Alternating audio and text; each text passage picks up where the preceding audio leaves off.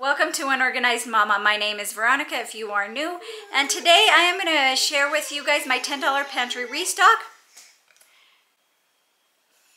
For the past 4 weeks now, I have been trying to restock my pantry. I am trying to restock with baking items, and this is what I got today from my local Dollar General.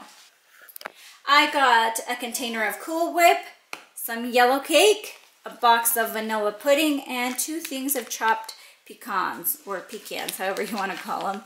I have some delicious and yummy desserts that I want to try, fall desserts that I want to try and share with you guys. So that is what I got those for. I can't wait to share it with you guys. Hopefully as soon, I just had carpal tunnel surgery. Hopefully as soon as I get better from this, I can start doing some recipes. Here's the items that I bought previously. Did a pretty good job. Okay, these are the items for week 1, and there's week 2.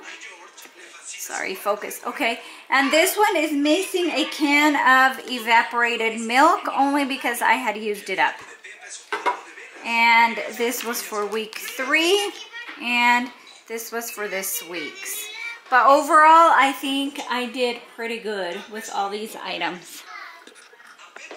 There's the recap right there. Not bad, I don't think. And I will also be doing a $10 pantry restock for the month of September. I'm so excited to do it for the month of September. I had a lot of fun doing this for the last 4 weeks.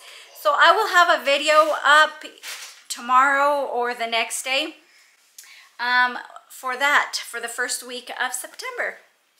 And I will see you in the next one.